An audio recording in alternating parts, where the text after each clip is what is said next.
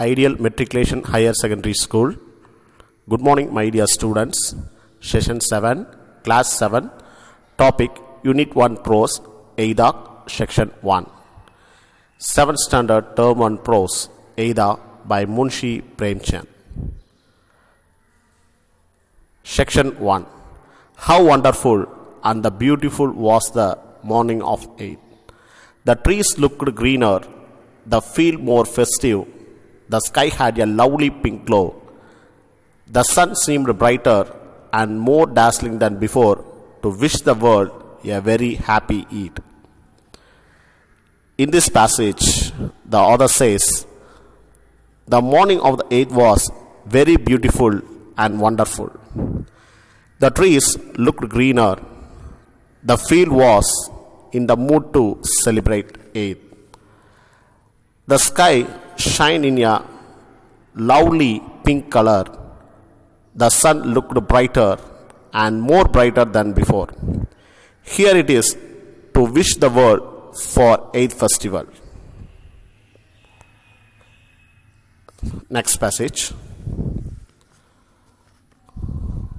The village was filled with excitement. Everyone was up early to go to Eidgah. The boys were more excited than the others. They had been talking about it all the time. Finally, the day had come. And now they were impatient. They were taking their treasure out of their pockets, counting and recounting it before putting it back.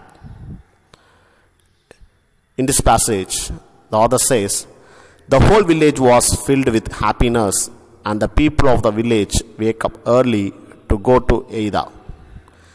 The boys were more excited than the others because they wanted to eat sweets, wore new dresses, and bought some toys at the fair. Finally, the day begins. The boys were anxious and eager. They were taking their money out of their pockets and twice before it put back to their pockets. Then next passage. Mahmud counted 1, 2, 10, 12. He had 12 coins. Mohsin had 1, 2, 3, 8, 9. He had 15 coins.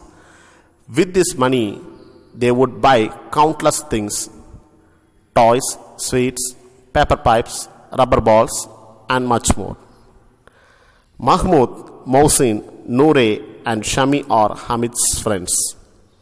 Now, Mahmud had 12 coins and Mohsin had 15 coins. They decided to buy sweets, toys, paper pipes, rubber balls, and more at the fair. The next passage. The happiest of the boys was Hamid. He was only 4, thin and poorly dressed. Last year, his father had died of cholera. Then his mother also died. From then, Hamid lived with his old granny, Amina, was as happy as a lark. She told him that his father had gone to earn money and that his mother had gone to Allah to get lovely gifts for him. This made Hamid very happy. In this passage, the author says, a year before his parents were died, his father was died of cholera. After their death, Hamid was lived with his grandmother. He was only 4. He looks thin and dressed in a poor manner. He was so happy as lark. Lark is a singing bird. A bird always sings a song for express its happiness. Like Hamid lived a happy life in his grandmother's house. His grandmother told Hamid that his father had gone to earn money and his mother had gone to Allah to get the beautiful gifts for him. The words of grandmother made him very happy. The next stanza, next passage. Hamid had no shoes on his feet. The cap on his head was soiled and tattered. He knew that his father would come back with sacks full of silver and his mother with gifts from Allah. Then he would have more than Mahmud, Mohsin, Noore and Sami. He didn't have shoes to wear. He wore a soiled and torn cap on his head. He waited for his parents to get back with beautiful gifts and sacks full of silver. Then he moved with his friends Mahmud, Mohsin, Noore and Shami. Look at the next passage. Hamid's granny Amina was sad. It was Eid and she did not have even a handful of grains. If only her son were there, it would have been a great different kind of Eid. Hamid went to his grandmother and said, "Granny, I will be the first to get back. Don't worry."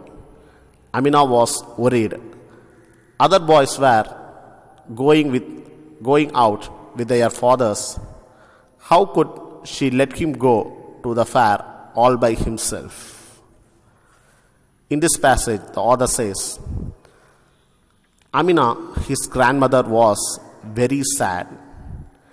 It was Eid, but she did not have a handful of grains. If Hamid's father was alive, it would be a great Eid for them. But he was no more. Hamid promised his grandmother to come back early to home and not to worry about him.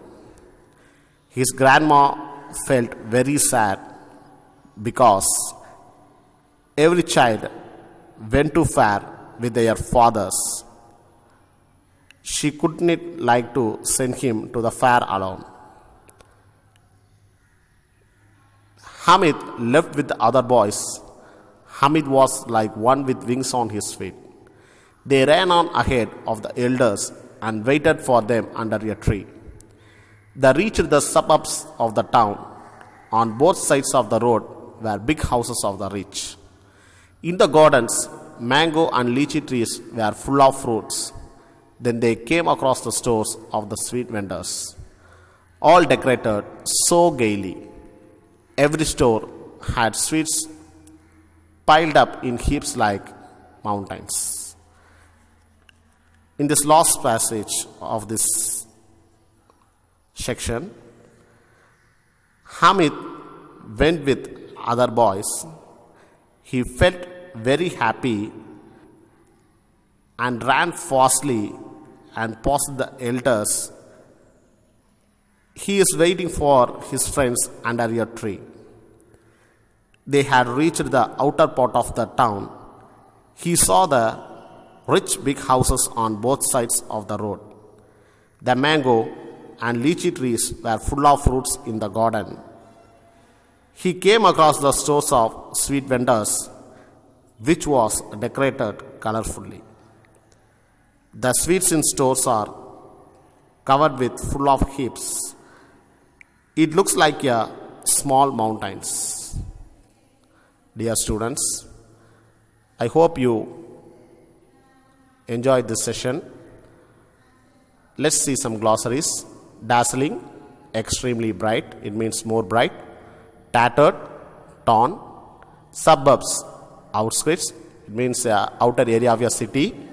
Gaily, in bright colors, it means bright colors of your shop.